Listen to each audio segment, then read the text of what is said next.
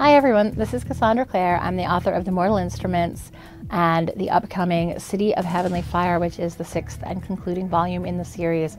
I'm really excited to get a chance to read to you a little bit from the book today, which no one has heard before now. This is from the first chapter of City of Heavenly Fire.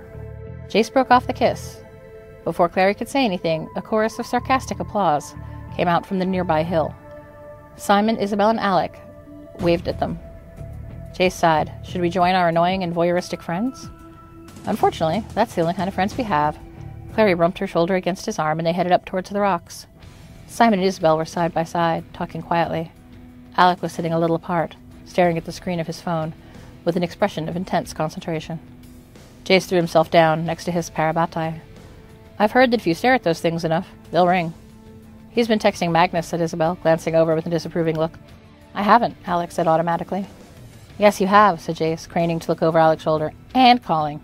I can see your outgoing calls. It's his birthday. Alec flipped the phone shut.